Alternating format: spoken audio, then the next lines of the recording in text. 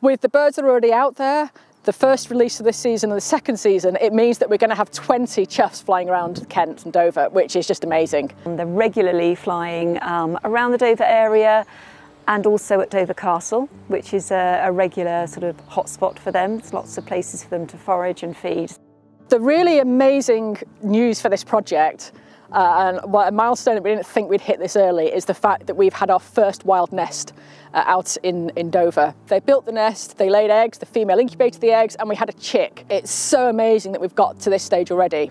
And that's what's key for this project progressing, is that we'll be releasing birds so that the population can grow, but at the same time we want that population to start forming bonds and pairs themselves, going off in the wild, building nests and breeding for themselves. Despite the fact that nature is really struggling at the moment, we're demonstrating that there is still room for recovery and for returning missing species into our landscapes. But it's getting the habitat right, it's returning conservation grazing that's creating the space, the habitat and the place for these birds to come back into a landscape they would have been in 300 years ago.